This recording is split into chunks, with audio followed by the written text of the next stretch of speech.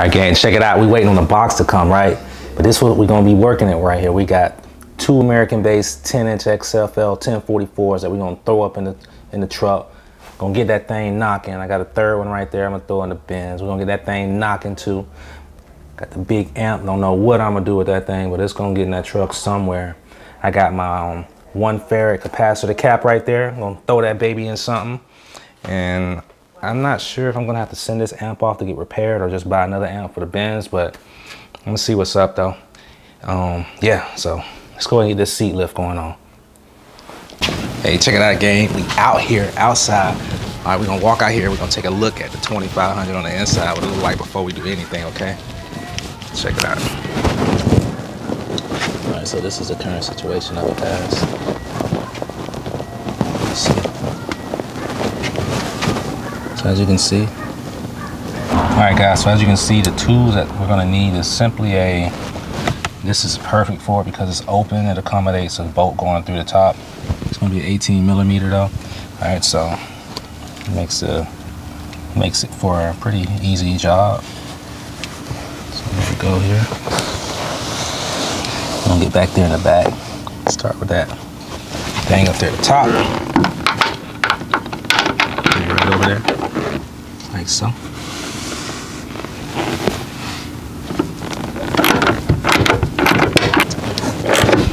As you see, we're up here in the front corner now.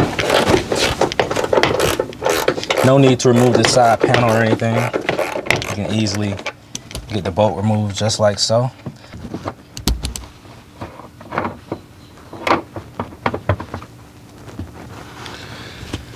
All right, gang, gang, gang. What we got here now? Let's see.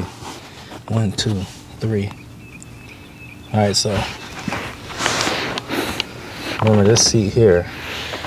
Yes.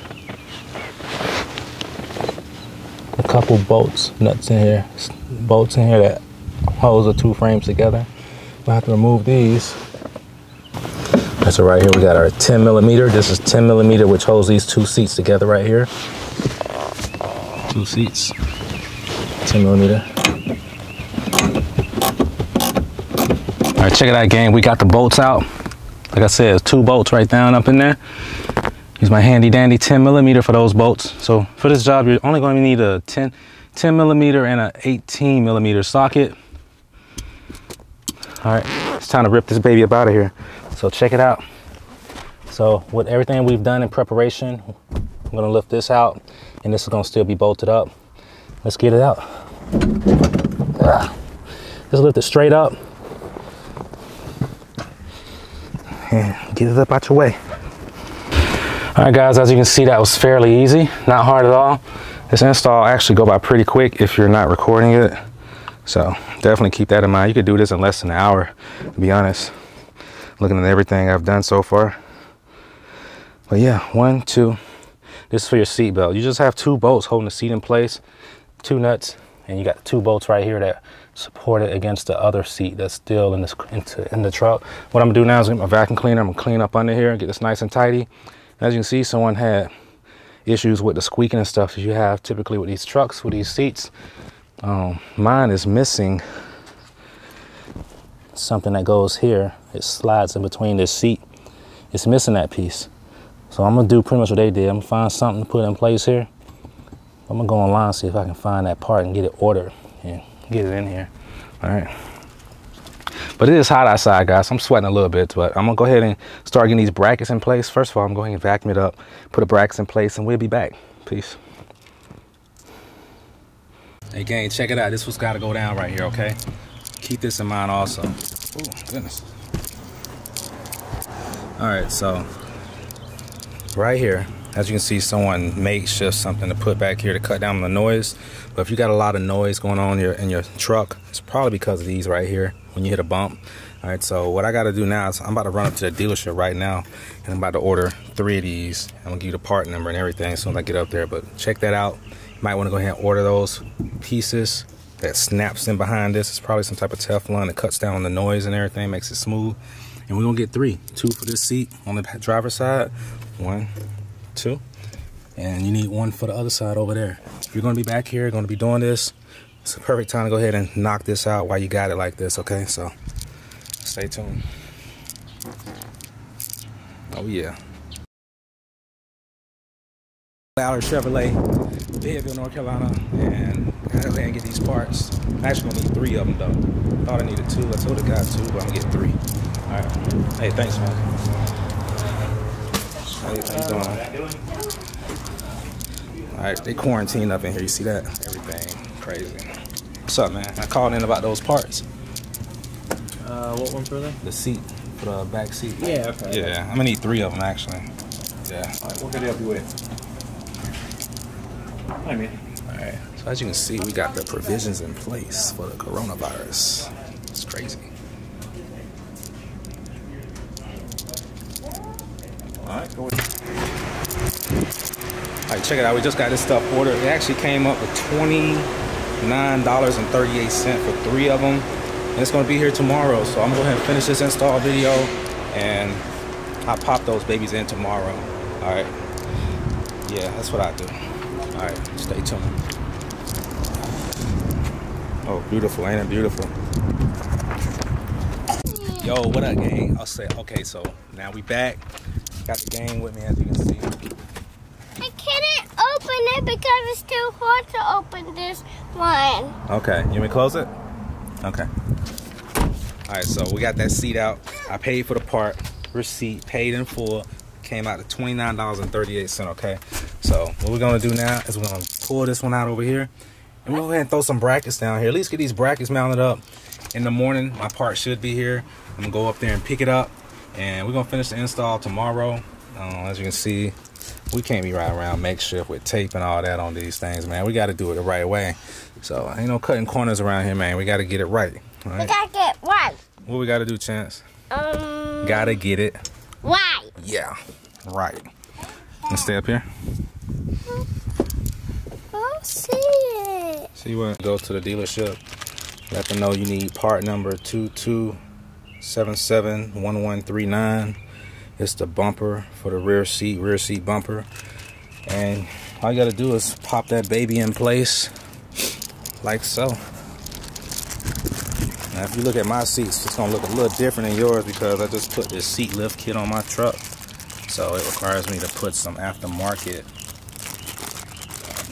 bumper, some aftermarket metal back here. And I guess I'll just call it that. So this is just gonna allow me to raise my seats and still give the same support as this. But this simply snaps in place the same way on the factory one. Just with your factory one, it just slide in there and these things right here arrest where you see these bolts at. But now it's just simply been relocated here. It's gonna snap in place like so.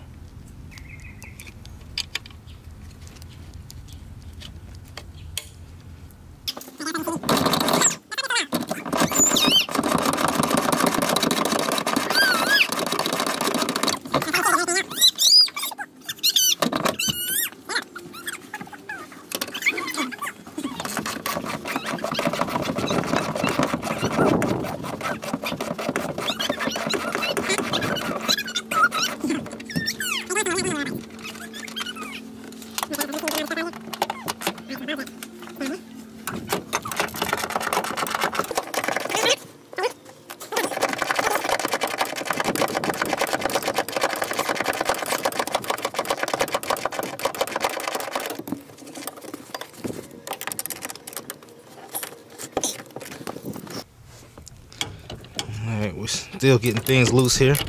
As you can see, we got our jack is still here, but there is no need to remove it. You may see in other videos where people remove the jack, but why remove anything that you don't need to move? You feel me? So mine is still in place.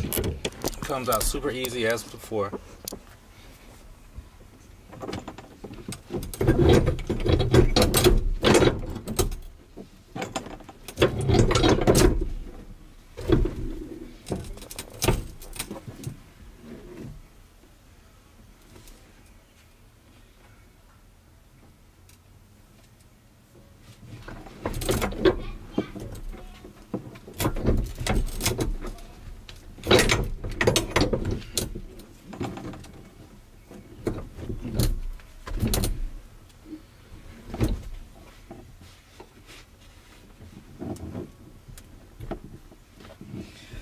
stand up in it.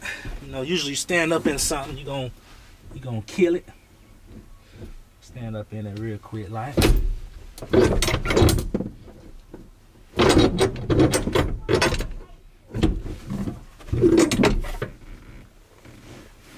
See what's giving me trouble here. I don't want my ice cream anymore. I don't want my ice cream anymore. It's so disgusting. Alright guys, it was just wedged in there pretty Daddy, good. I don't like this anymore. Okay. Here. Don't sit on my floor. In here.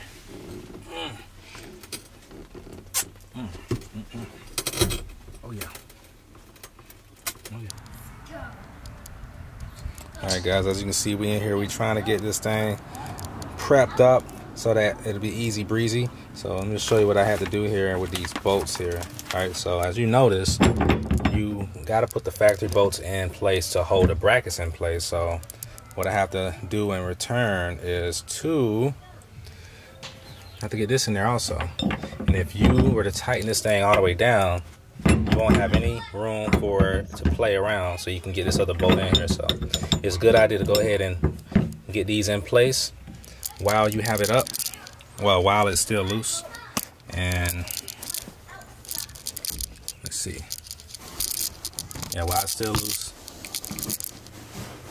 And go ahead and throw the nut on top so that all this stuff already be in place, so that when I come behind and tighten up these brackets to the truck with my wrench, because I don't think I'll be able to get this in there at this point anymore, but it's worth a shot to see real quick.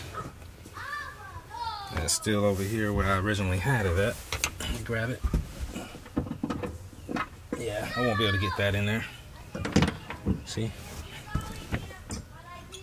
If I get it in there and screw it all the way down, I won't be able to get the nut back out. So I'm gonna have to use a regular wrench to tighten all this up. A lot of work, guys. So I'm just coming to you now just to let you see what's necessary to make this more of a breeze, okay? So yeah, that's all to it though. Got all our brackets in place. In the instructions it said that they'll be turned in different ways, but as you can see, this is the facade right here on the outer ones, so that it'll be a clean look on each corner. You have to come from this side right here with probably a adjustable neck wrench to tighten that up, and the rest of these tighten them things right on up. All right, so this right here, I got it turned here. I got this in the easiest position, so that I can just get the wrench back there and tighten it up. This right here is the only way I can get it going. As you can see, it had the hole cut out for this screw, and the distance between this screw and this bolt is different, and no matter which way I turn it, it won't fit in the hole. But as you see, they got a notch cut out right there. This notch is for it to be positioned like this so that it can accommodate that screw right there. So that was a great idea. Got that taken care of. And yes, this is where these are going to go here, and that belt is going to go there, and our seat is going to go there. Boom, boom, boom. Yeah, so we're coming right along, guys, so stay tuned. I'm going to get this come back to you in the morning when I get my pieces to go on the back of the seat. We're going to pop that stuff in place, and everything will be ready to get back in here, okay? So stay tuned. Yo, what's up, gang? All right, so we back now. We got the part. Just got back from picking it up. I'm about to show you what it is real quick. All right, so check it out. All right, so these come with a seat lift kit right here. And these are on the factory seat. What you have to do with this is like some type of plastic material. I don't know, it's something that quiets the sound of the seat, so that it's not metal on metal contact against those bushings. But yeah, it's just plastic, and we're gonna snap this. All right, first of all, if you don't plan on raising your seat or anything, you still want to replace these, especially if you got an older model truck. You're hearing noise coming from those back seats. This is probably worn out. Alright, so you want to know what that part number is. That's it right there. You see that? What's that, 227? Come on, baby, get it together. 22771139. That's the part number. And yeah, simply just got to take this thing here, and it pops up in here like so. But the first thing we're going to do is we're going to take this, we're going to put this in the factory location where this normally goes. We're going to bolt this to the back of the seat, and then we're going to snap this up in there. Alright, so let's go ahead and do that. Full size truck, you're going to need 3 of these, by the way. A total of 3. 2 for the driver's side seat and 1 for the passenger side seat. Guys, so we are over here at the truck. This is the back of the seat. This is where we're going to install this piece right here. Pretty much all you're going to do, I just pushed it up in there just to make sure it goes smooth. It shouldn't be as hard. Mine got some adhesive back here, as you can see right there, which made it a little difficult, but you're going to have to kind of bend this back a little bit, but you should be able to just force it up in there and let it flex open just enough. So you can give it such a motion like this, like a prying type motion. As soon as you get them first bolt holes aligned, it should be good to go. Like so.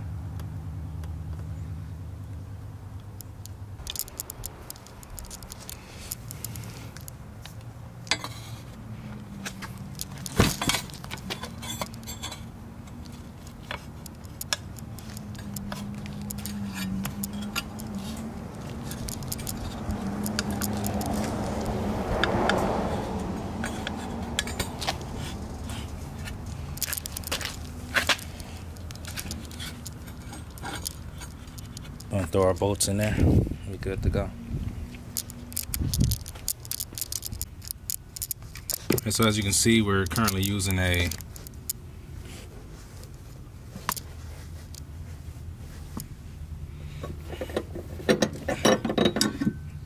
angle neck wrench.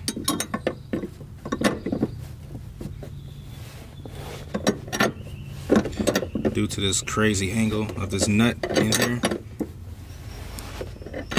it's going to require such tool.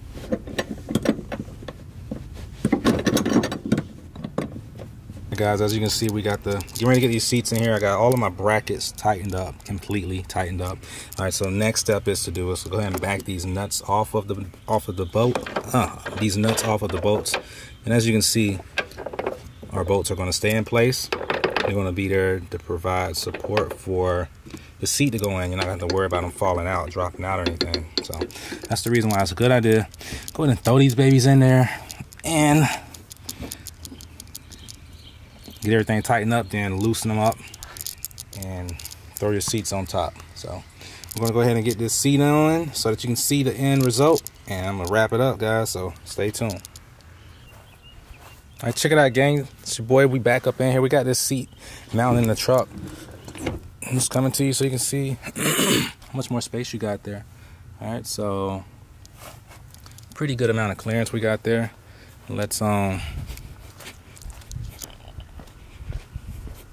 get a better view of it from the other side. All right, so that is not bad at all. I mean, as you can tell, it really lifted the seat up. That's how the hardware looks right there with the seats. This here is where our seat belt is going to go, and this here is the 3 pedestals for the other seat. Actually, 2 pedestals right here. This one is for the seat belt right here, and remember, the other seat has a bracket that connects here. And let's see, 1, 2, 3, 4. Yeah, so that's how that goes right there. 1, 2, 3. Yeah, this bracket right here, these 2 screws connect to the other seat, and this one here is where we secure other bolts at. So That's how that goes. I'll be leaving this seat out for now because I have another project that I'm doing. I'm gonna be running some wire. I'm gonna be getting the radio install going on here, and I think I'm gonna need this seat to be up out the way. So yeah, we're gonna go from there and see how that goes. All right, so as you can see, we have a good 10 inches of clearance now, right there at the top. It's sitting right there at the base. Right there. Come on, focus.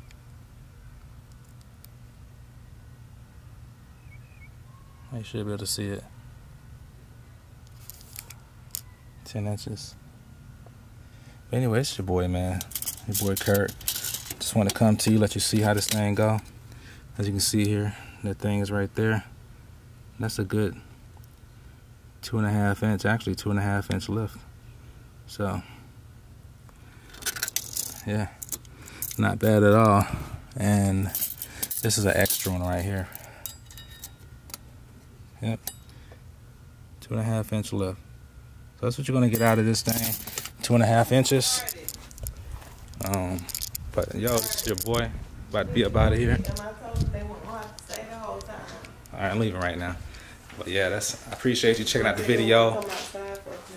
Okay, like, share, subscribe to the channel. More videos coming. When I get both seats in, you will see it for sure. But that should be enough so you get the idea how to make this thing a pretty easy transition. You can do this pretty quick. I was recording and all that stuff, so it took a while. And plus I had to wait on the parts. So I put a part number in there. Go ahead and order that little Teflon thing, whatever it is. Back seat bracket, cushion, whatever. Get your stuff right, man. It's your boy Seats Back Kurt, and I'm out of here. Peace.